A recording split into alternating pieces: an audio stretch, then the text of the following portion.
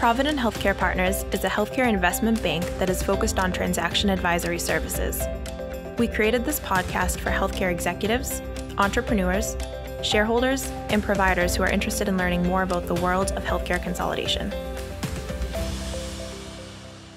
Good afternoon, everyone. Thanks for joining on another episode of Provident Steelcast. This is Steve Grassa speaking. I'm a vice president at the firm.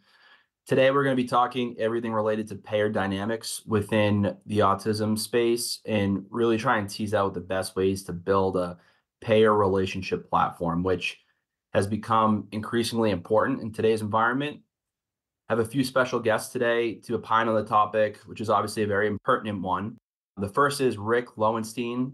Rick has 20 years of C-suite experience within healthcare and is the acting CEO and founder of TeamGame Advisors, which helps ABA and behavioral health providers grow and navigate the increasingly challenging business waters of ABA. I'm also joined by my colleague, Tommy Spiegel, who's a vice president at Provident and helps to lead up our efforts within the autism services space. So we're excited to delve in here. And with that, let's get right into it with some quick introductions. Tommy, did you want to start? Yeah, thanks, Steve. Hello, everyone. My name is Tommy Spiegel, and I am Vice President here at Provident Healthcare Partners. I work alongside Steve and cover the ABA and autism space, and am based out of our Boston office.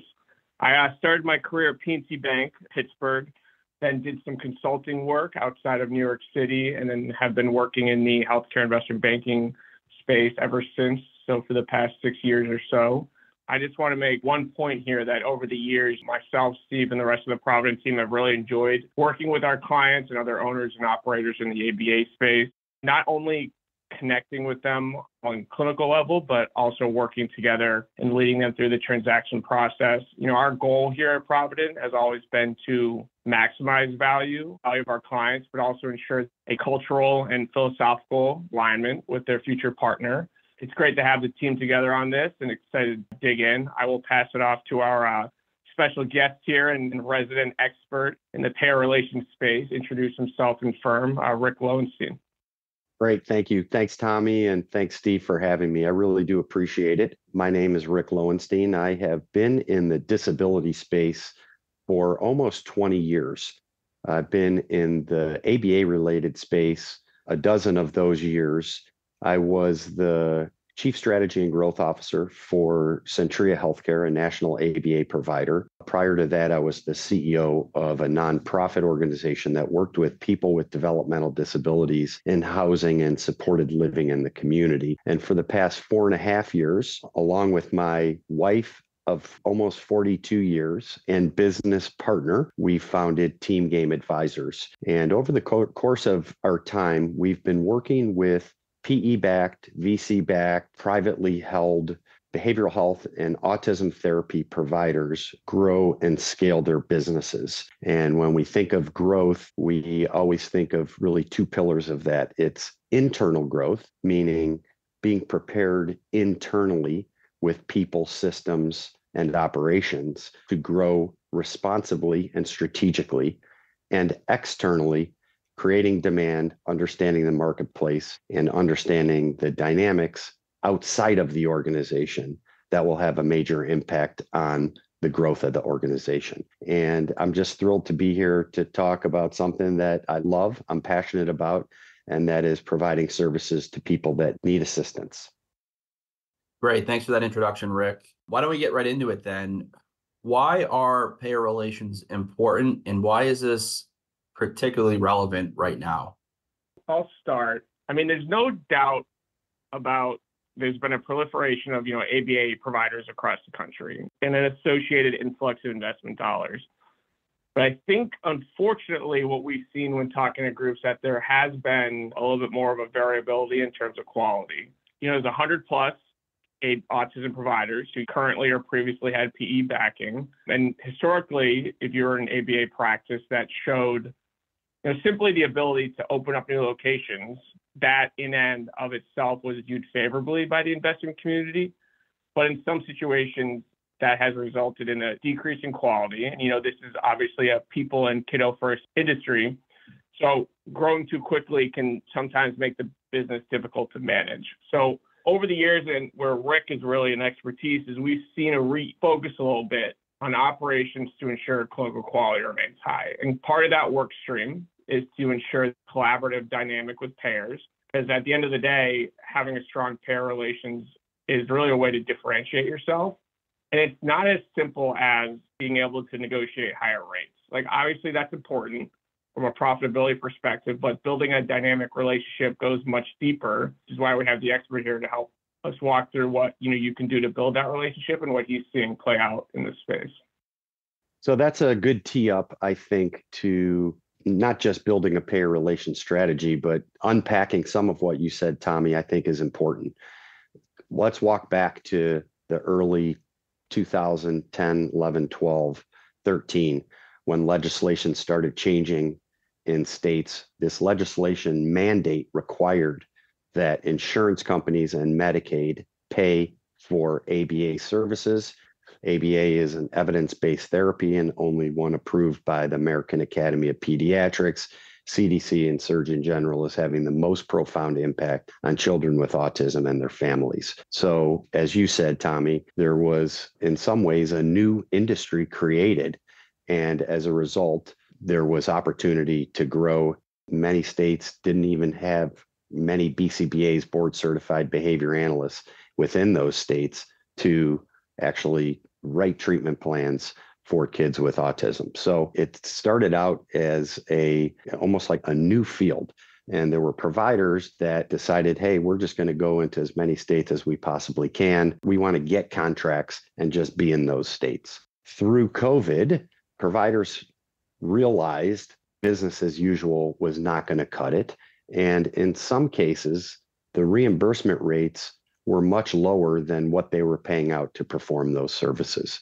And so this whole idea of changing the dynamic came into light. So at TeamGame Advisors, we look at a relationship with a payer as being relational and taking it away from a transaction-only relationship.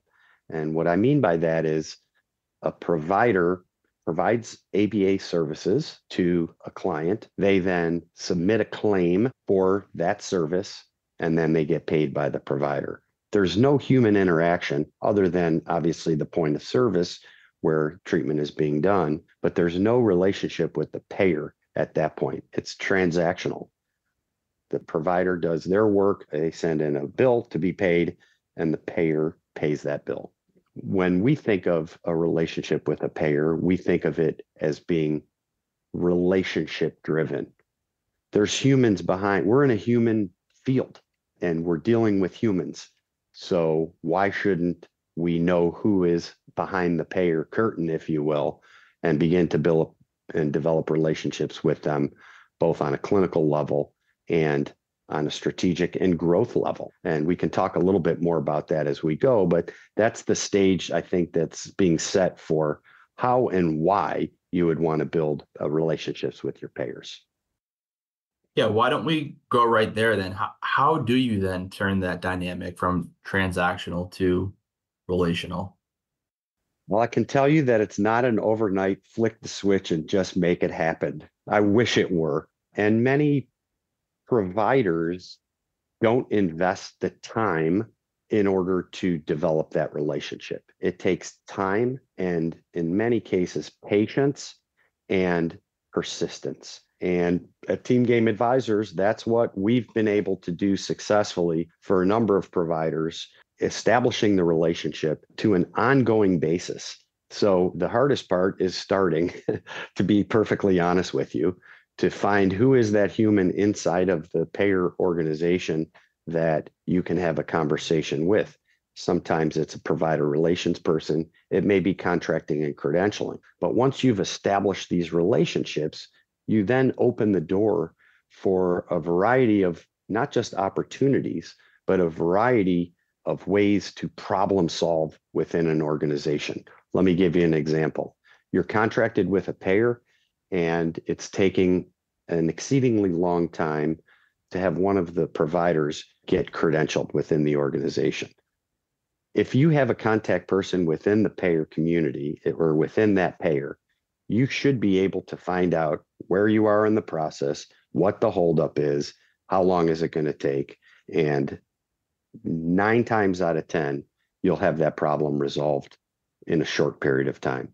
If you don't have that relationship, you're sitting on the outside wondering, why is it taking 3 months, 4 months, 5 months to have this provider or one of our clinicians get credentialed? That's just one example. There's a number of examples. Accounts receivable. If you have a contact at the payer on the payable side, you should be able to problem solve that in a short period of time if your receivables are exceedingly long. Those are just 2 small examples of how to do that. And it begins with a conversation, and trying to find one contact will lead to other contacts within a particular payer organization. Yeah, Rick, no, absolutely agree. I mean, at the end of the day, the economics here make a big difference. So, a lot of groups historically have managed these relationships and specifically rate negotiation in-house. Some are successful to varying degrees, but some just are not at the end of the day. Groups we've worked with and groups we've spoken to, have quoted success in the 2 to 5% increase range, which is great. Definitely helps the business, but you might be leaving some of that increase on the table, and it might help to bring in an expert. So obviously rate increases are helpful for several reasons, some of which might be obvious. It's at the end of the day critical to keep the business running effectively. The difference between a 3% and a 10% increase directly translates into being able to keep up with rising labor costs and paying your provider. So obviously compensation isn't the only factor impacting a business when it comes to recruitment and retention and profitability. But if you have RBTs leaving for $1 an hour at a big box retailer or a local competitor, this can ease the pain a bit. And, building relationships with payers also impacts new contract negotiations, ensuring that those contracts fit the company's needs and keep expanding access to care to meet what seems like a constantly increasing demand state. Great. Thanks, Tommy. Rick, from a relationship standpoint, how do reimbursement rates come into the equation then? We see reimbursement rates as part of the overall relationship building with a payer. And while, as Tommy mentioned, some providers will call up their payer and say, hey, I've had the same rate for 2 years. The inflation rate has increased 15% over the last 2 years. I want a rate increase. 9 times out of 10, the payer is going to say, okay, sure, you and everybody else wants it, but tell me why. And so what we do at TeamGame Advisors is work with providers to, in many ways, build a case for support. And that includes sharing pertinent information about the company, about the provider, who they are, why they got into business, what service areas they're servicing, what services they provide. Do they provide just ABA? Do they provide speech, OT? Do they have a licensed clinical social worker on staff? Do they do diagnostic testing?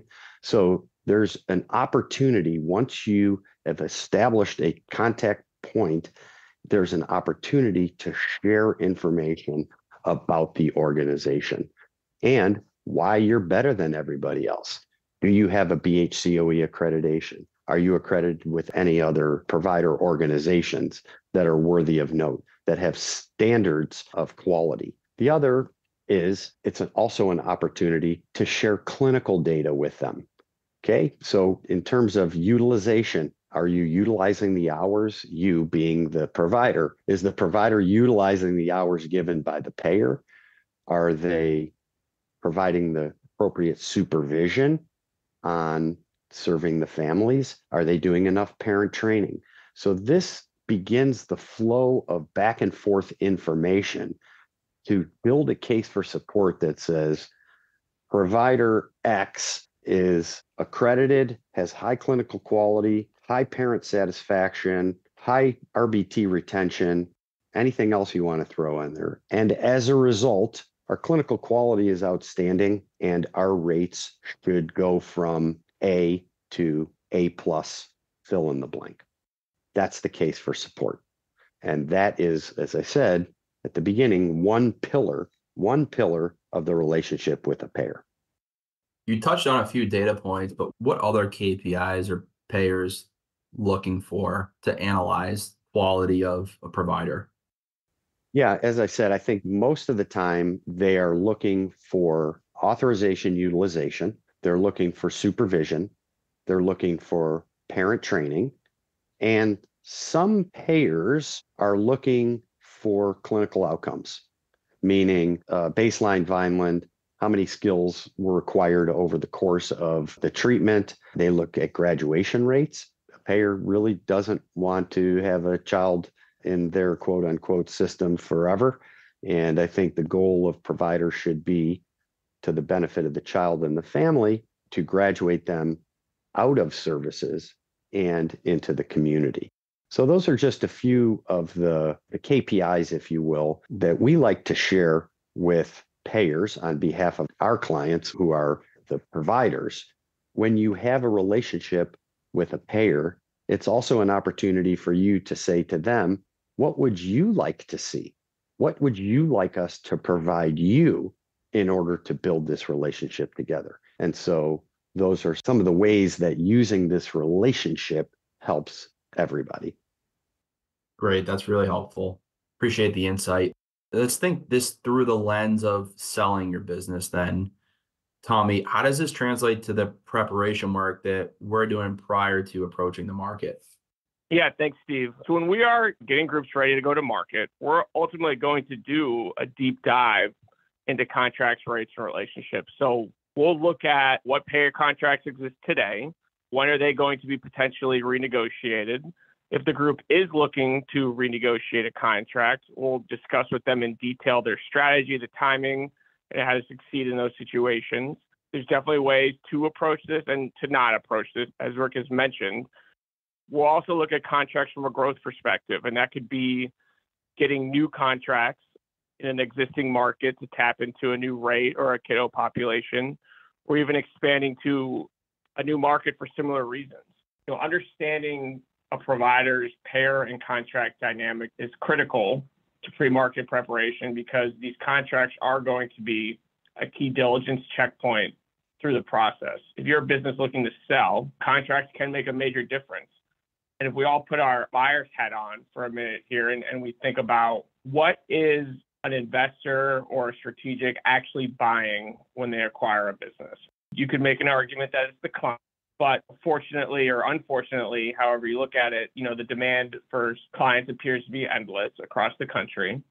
You can make a case for acquiring the staff, but we have seen situations where integration plans work out really well and then also not so great, where a decent amount of the staff leaves. I do think the tide is changing there a little bit because in a lot of transactions we've worked on, owners are expected to stay on rather than sunset so they can better manage the culture and the messaging of the business post-close, but still there's a risk involved with the staff. Lastly is the contract, which I and most would argue is one of the most important value drivers in running a business and creating value for a business. So, when buyers look at groups, they're going to look at the rates, right? The 97155s, the 97153s. They're going to look to see if there are any unique programs, like there could be unique government-run programs like the regional centers in California, other unique programs like Easter Seals, and really they're going to place a higher value on groups with a differentiated contract. But when it comes to EBITDA adjustments and earnings and what we're going to do on the financial front prior to going to market, so we've ultimately seen a normalization across pro forma adjustments and what buyers are going to accept. The days of clinic maturity adjustments are somewhat or basically over. But if you do renegotiate a new payer rate increase, we have success getting credit for that. Some buyers may argue that there is a wage increase to offset the revenue increase, but that benefit is still net positive. And then the last thing I want to mention here, this gets into transaction structure a little bit, but transactions can ultimately structure as stock or asset sales. If structured as an asset sale, that's going to require more consents and notifications to the payers regarding the contracts. For stock sales, that's not the case because the entity's tax ID remains post-close. So because of this, in the pre-marketing phase, we're going to do an in-depth review to see what is/is not required from the contract so we can minimize hurdles later in the process and once in diligence. Thank you both. It looks like we're coming up on time. Rick, Tommy, do you have any closing comments before we wrap up here? I do. First, I want to thank you guys for having me. I really do appreciate it. The other is the common thread that binds the people that are served, meaning the child and family, the payer, the buyer, the seller, the provider. We're all interlinked with this common thread called clinical quality. And when an organization, when a provider is providing outstanding clinical quality, the rest takes care of itself. By that, I mean when your BCBAs and your RBTs are following the treatment plan and there's high clinical fidelity and you begin to see some really significant outcomes in the child. The child's happy, the parents are happy, your RBTs and your BCBAs are happy because they see the results of their work. They have built a great relationship with the family. As a result, the BCBAs are writing excellent reports. Those are going to the payer. They are on time. The payer then is happy that they're not getting complaints from the parents or the families and that they're turning around their information in a timely manner. And so it makes not just a smooth operating organization, it benefits the child. And at the end of the day, that's why we're here. So clinical quality rules the day, no matter who you are. Well said, Rick. Clinical quality is the common thread that really binds us all together and is probably the single most important provider attribute. So that was really well said. That does it for the podcast. If you like what you heard and looking for more content on the topic and related topics, Rick is actually going to be on a panel at the Autism Investor Summit in April, continuing the conversation on payer dynamics and transitioning from a transactional relationship to a payer relations-based platform. Provident will be in attendance as well. So if you plan on attending, we'll see you there. Thanks again, everyone.